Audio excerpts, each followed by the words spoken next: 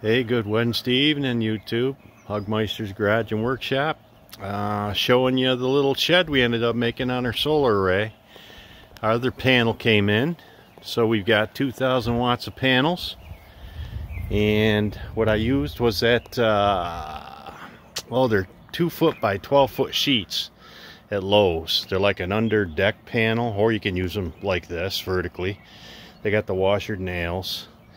But we ended up getting a little extra storage space here, dry storage. We got some treated trim boards. Say we got the front done. Take you around here. And this is what we ended up with underneath. And I put some of those 2 or 4 of those panels on here, so whatever leaks through the solar panels runs down to the bottom, hits the treated lumber, and then just drips in. So it basically keeps this dry. We put our ladders in here, whatever we want. Just run a chain around that.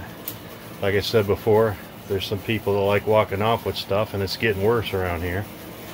But the only spot I had to doctor up, I put some of that rubber like roof sealing tape here for these plywood braces. So if some water runs down through here, if it pools up, it's not going to rot my corner braces.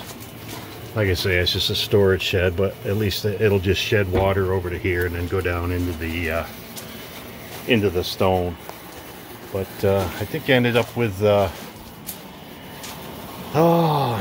by 8, so it's enough to, you know, if you don't need stuff inside, you can get some stuff outside.